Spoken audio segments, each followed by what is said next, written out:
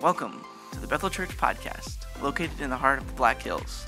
Our focus is to live, grow, love, and serve with the sole purpose to make Jesus known. I got an Eve story I want to start out with this morning, if I can. Yesterday, or Friday, we were at the store for whatever reason. We were going, and she has some new shoes on, and she has a dress, that kind of thing. She's girly, and so we get out of the car. As soon as we get out of the car, open the door, and she steps out, and she looks, and to her direct vision sight is a gigantic water puddle, right? And I feel so bad for the kid because she just wants to have fun like we all do, right? So she goes, "A puddle!" Just as loud as she could, right? And I looked at her and I went, "No." And she goes, "Okay." I felt so bad for her. I almost wanted to go just throw her and push her down in the puddle, but that probably wouldn't have been good either. But there's a reason I told you that story, and you'll figure it out in just a few minutes, all right? On May 2nd of this year, just a few weeks ago, I was having some prayer time, and God gave me this vision. He showed me something about the church, about our church, and I wanted to take today, since we're kind of in that period of time where next week's Father's Day, which is going to be a great time, so don't miss that. Next week's Father's Day. Last week, something was going on different, and we have this one little week here where we're not in a sermon series, but I need to share something with you. So I figured this would be a good time. So I want to share with you what was kind of given to me by the Lord, and I want to expand on it some. I shared this a little bit when we had a prayer and worship night, but I want to kind of go into a little bit deeper explanation of things. So on May 2nd, the Lord gave me this vision, this idea, this thought, this picture of where He's taking the church and where we as a church need to go. And He led me to a piece of scripture found in Ezekiel chapter 47, which I'm going to share with you in just a minute. On May 18th, okay, so you have May 2nd, then you have May 18th, just a few weeks later, and God does this sometimes.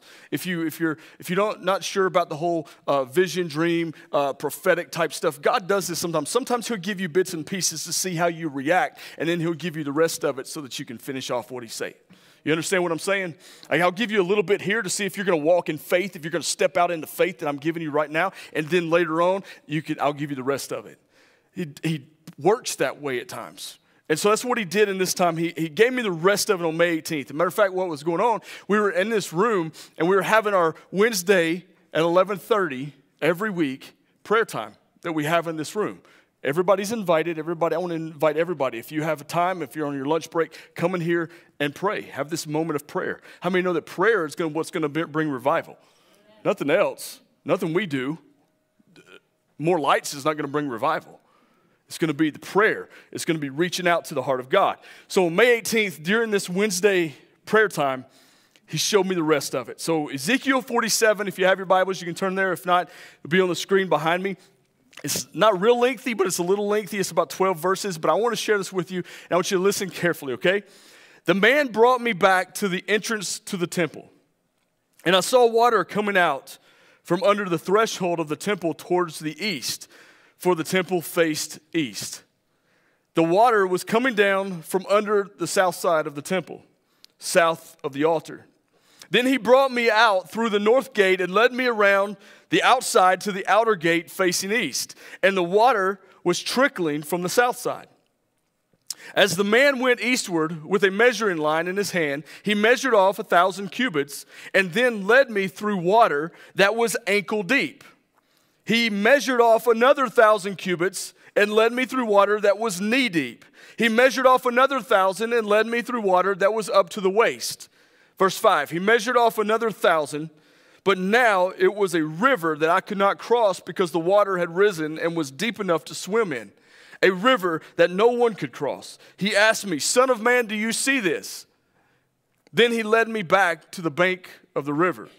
When I arrived there, I saw a great number of trees on each side of the river. He said to me, this water flows toward the eastern region and goes down into the Araba, where it enters the Dead Sea. That's key, okay? Listen to that, where it enters the Dead Sea. When it empties into the sea, the salty water there becomes fresh.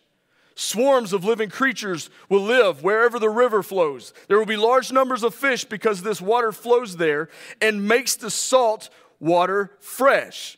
So where the river flows, everything will live.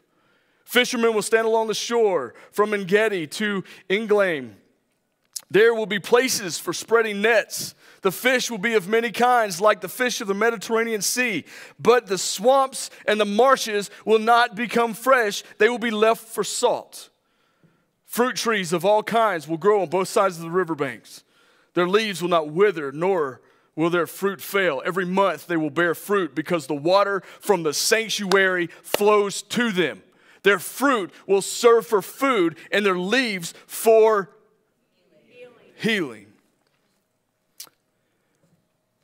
I believe this when it comes to revival, and we've been talking about this for a while. I believe that there's going to be a really strong move in the next great revival, great awakening that God sends of healing. It's going to be a great move of that. And it's going to be, I'm not talking just physical. I'm talking about spiritual, mental. You're going to see people break free. You're going to see freedom take place in people's minds. I believe that. There are parts to this vision that I want to share with you because it goes deeper than just the picture of what the church is to be to the world. It also opens the depths of each of our souls personally. To truly attain all that God has for us, we have to surrender. You have to. As the river in Ezekiel's vision was measured, if you notice, it led him to deeper waters.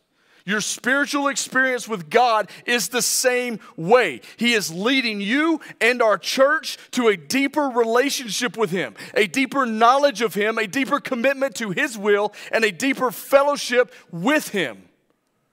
That's where we're going. That's where God is taking us. When you begin this journey, you're ankle deep. Jesus, save me. Awesome, I'm saved. I'm walking in the ankle deep water. Salvation is the greatest thing you could ever receive in your life, but it doesn't end there. Because you got saved when you were 5 years old doesn't mean anything if you're not growing in your faith. It's fine to get saved as a kid. Wonderful. But where are you now? Are you in the same place you were when you were 5 years old spiritually? Because if you are, you got to check your growth. You got to check salvation. You got to look and see if this really is where you're at or where you're supposed to be. He brought you out of sin, but He leads you from there. He leads you. He don't bring you out of sin to leave you on an island and say, fend for yourself. There's more to being saved than just getting saved. Does everybody understand that? There's more to getting saved than just being saved. There's growth. The next level that Ezekiel was taken to was the knee-deep level. This represents a life that is learning dependence on God. It's the person who prays and their lives are filled with faith. Those on this level know the power of the river. Okay, understand this. When I'm ankle deep walking through the river, it doesn't do anything to me. When I'm knee deep, I'm starting to feel it a little bit. Right? You ever been in a river before? You start feeling it a little bit on knee deep. God calls us to depth, and throughout Scripture, water is actually significant. So I want to take a minute and kind of talk about water. In Ephesians 5:26, it says that water sanctifies, or it sets us apart, and it cleanses us, that He might sanctify and cleanse her, speaking of the church, with the washing of water by the word. In 2020, right when I became lead pastor, God He spoke two things to me, and He said, I want you to focus on my character and my word. If you remember, I told you guys that. Focus on my character and my word. We cannot forsake the word of God. We cannot water it down. We can't take away from it. We can't add to it to make it kind of go with where society and culture want us to go. We have to speak it in truth and boldness, and who cares about the consequences of it? That's what we have to be. That's what the church has to be if we truly want to see an awakening take place in our country and our world. And the character of God, this is the character of God right here, the altar. We cannot forsake the altar. The time when people come for repentance, when people come to just meet Jesus face to face, there's something about an altar that we can't forsake. The flow of water spiritually represents cleansing. So Ezekiel is experiencing a cleansing, and the cleaner and holier that he becomes, the deeper the water gets. Okay? The depth of the knowledge of God and the relationship we have with him will grow the deeper we get. In Ezekiel's vision, the word of God is flowing from the altar out of the temple into the nation of Israel. This is what we're seeing here. This is the vision that Ezekiel is seeing. He's seeing the water from the altar, from the sanctuary, is flowing out. In our generation, we are forced to touch lives and do ministry outside of our normal traditions. Things like social media, all that kind of thing are important. The water is a representation of the Spirit of God. Now, John 7:37 through 39, listen to this. On the last and greatest day of the festival, Jesus stood and said in a loud voice, he was shouting this, "Let anyone who is thirsty come to me and drink. Whoever believes in me, as Scripture has said, rivers of living water will flow from within them." By this he meant the Spirit, whom those who believed in him were later to receive. So the closer we get to Jesus, the deeper the waters we get and the relationship with God grows, the more it will also come out of us. Remember, you're either a river or a swamp, right? You understand what I'm saying? You're either a river, either the Spirit of God is flowing out of you, or you're a swamp, you're stagnant, and you're starting to stink. So what do?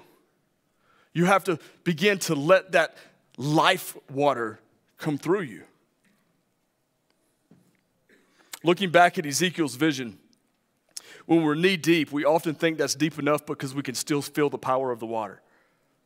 We think it's okay when we're knee deep because we can still feel it. But then he calls us deeper, to not be satisfied with our present level. Are you satisfied with where you are with God? Will you ever be this side of heaven satisfied with where you are with God? No, Billy Graham wasn't satisfied with where he was with God. That's why he prayed. That's why he prayed and he prayed and he prayed. Someone asked him, they were doing an interview when he was doing all his crusades, matter of fact, and he went up to him, a reporter went up to him and said, "Mr. Graham, what is the secret? What is the secret of your success?" And they were expecting this big, elaborate answer, and he looked at him and he said, "Prayer." He said, "No, wait a minute. You're not understanding what I'm saying. What I'm saying is, how are you getting all these people to come to your crusades and seeing such success when you speak to them? That's what we're asking." And then the reporter thinking, okay, well, maybe this is a little bit clearer. And he said, "Prayer." Wait a minute, Reverend Graham, we need to get serious here for a minute because you're not understanding what I'm saying. How are you successful? Are you inviting people? Are people coming because you're giving away things? What's going on? How are you getting millions of people to come to these crusades you're putting on? What are you doing? Are you preparing for a year ahead of time? What are you doing? Tell us your secrets. And Billy Graham stops and he looks at him and he says, "Prayer!"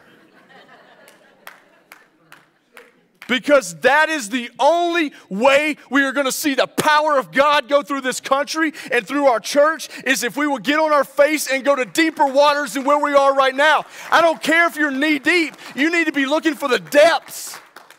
We got to be looking for the depths. When we are waist deep in the river, we not only feel the power, but others can begin to see the effects of it. You start standing there and you're trying to keep yourself from moving when you're waist deep. When the river's running, you're moving. You're trying to keep yourself stable. And others are starting to see it. Are you okay? Are you okay? I see you moving around a little bit. Are you all right? They start seeing it. The effects of what's going on inside of you begins to be evident to people outside. Remember, the waters, the Spirit, the Word, the power is flowing from the church, flowing from the altars. At this level of maturity, you can't hide its effects on your life. But as deep as this level is, it's still not as deep as we can go.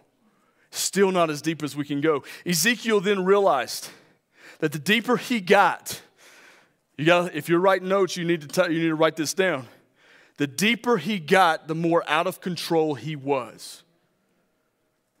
He finally reached a level where the river was in control. He was at the mercy of the river. At the mercy of the river.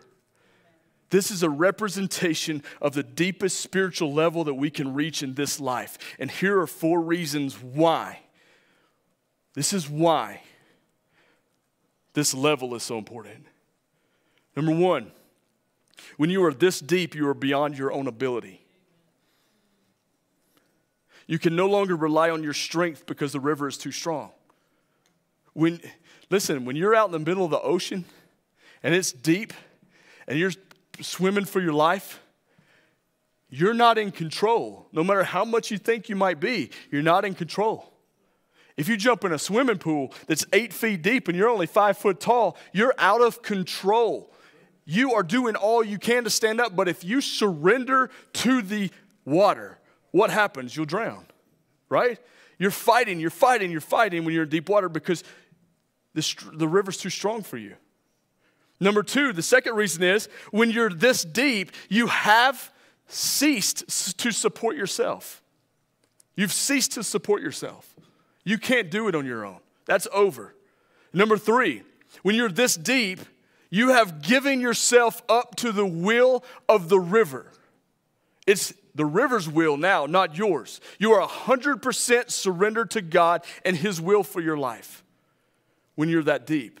You see, when I'm waist deep, I still got control. My feet are still on the ground, and I'm still moving with it, but I'm able to control it a little bit. But when it gets to where I can't swim anymore or I can't touch the bottom anymore, I am in complete surrender to the river, not myself anymore. Number 4, when you're this deep, the will of the river becomes your will. How deep was Jesus in his relationship with God? You think about that. How deep was Jesus? He's sitting in the Garden of Gethsemane. And he says the same thing we would say. If it's okay, God, to let this cup of suffering pass me by, please do it. Please do it. Because why? Because he's human at that time. And he don't want to hurt. He don't want the pain that he knows he's about to endure. But what he says is, he says it 3 times. God, let this cup of suffering pass me by. But then at the end, because of the depth that Jesus was in his relationship with God, he said, not my will, but your will be done. This is where God wants you and me to be. Right in this place where we say, not my will, but your will. No matter what's going on in my life, not my will, but your will. If you want me to go here, if you want me to go into the mission field, if you want me to go to another country, then your will, not mine. You got to be surrendered wholly. There are greater blessings to be experienced when you and I let God lead us to the deeper waters until we are totally submerged. Then we are totally surrendered and totally committed to Him. That's where the depth takes us. The idea of revival in the Bible has always been compared to water. Always, look it up. Water coming to a thirsty land.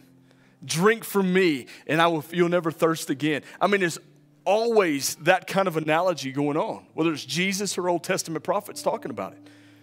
We know how life-giving water really is. Water is essential. Back in the days of Jesus, water was in short supply. So why did he use those analogies? He was in short supply. They had to pump wells, and sometimes the wells would run dry. It was in short supply. We couldn't just go grab a bottle of water. We couldn't just go to the gas station and pick up water. It was in short supply, so he uses this for a reason. Ezekiel, in verse 2, it says this: Ezekiel was brought out. He was brought out. This is key because the purpose of the flow of the water from the temple was out. It was out. In Matthew 28, the Great Commission, Jesus says what? Go. He doesn't say stay. He says go.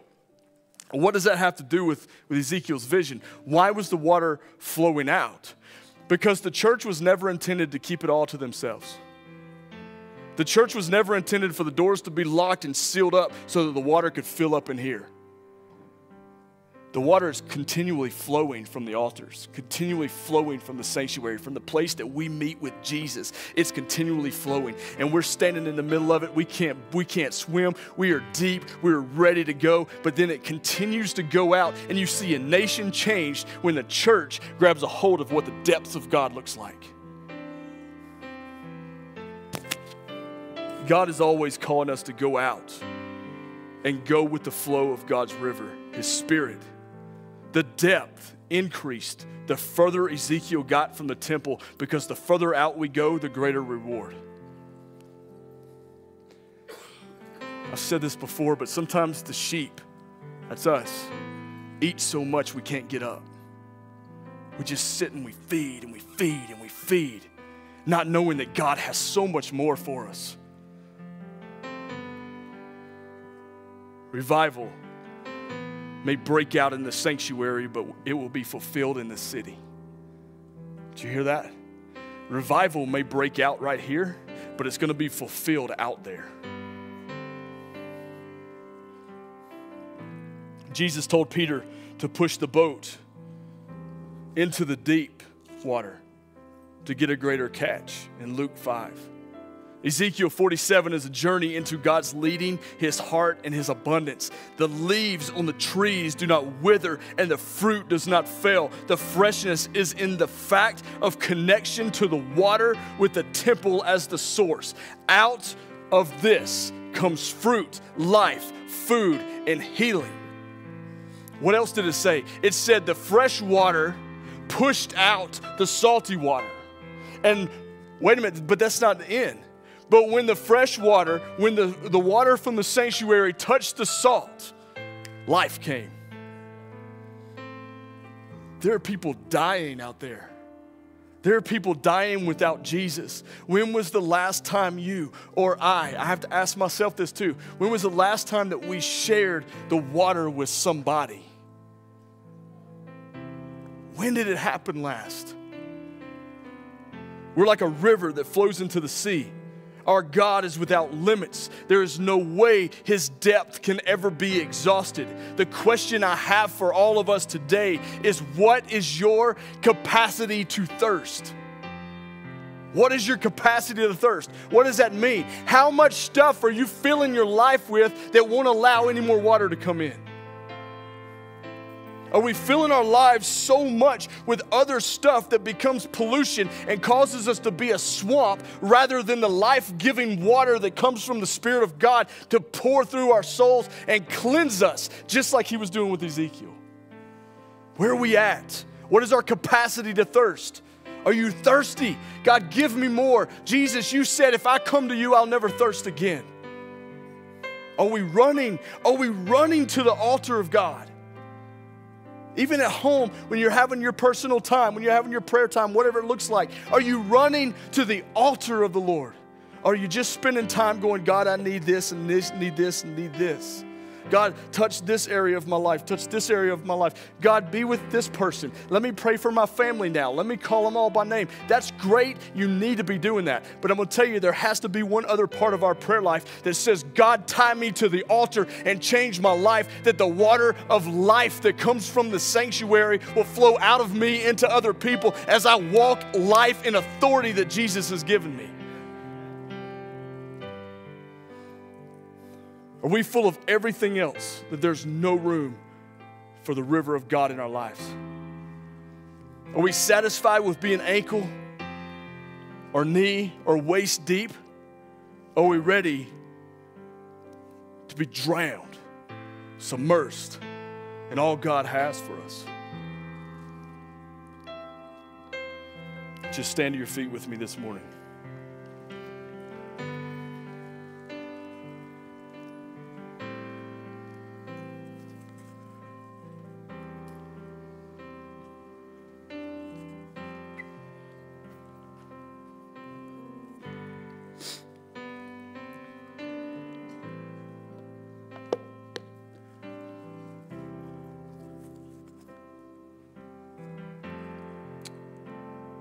We're going to, just a few minutes, just a little bit, we're going to go back into one last time of worship before we close out and everything.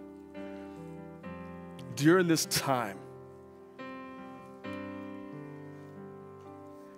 I'm going to ask you, how deep do you want to go? How deep do you want to be? Are you satisfied with where you're at? If you are, you know what? We're just going to have to believe that God's going to keep working on you. And we're going to pray. But if you're here today, say, I'm not satisfied. I need to go deeper. I need to be submerged. I need to be completely overwhelmed with the presence of God. It's coming out of the altar. It's coming out of the sanctuary.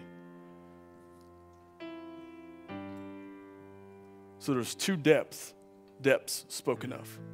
One is the depths that the people will experience when the Spirit of God moves. People that are lost. There may be lost people out there that are just waiting for something, waiting for some kind of hope. And God's saying, I got the hope. I'm giving it to my church. You have to take it. And then there's the other depth that says, you know what? My people need to get deeper than they've ever gone before. Because I'm telling you, the world isn't getting any better, and it's not getting any easier, and the church is going to have opposition come against it. And if we produce shallow believers, you're going to be blown away.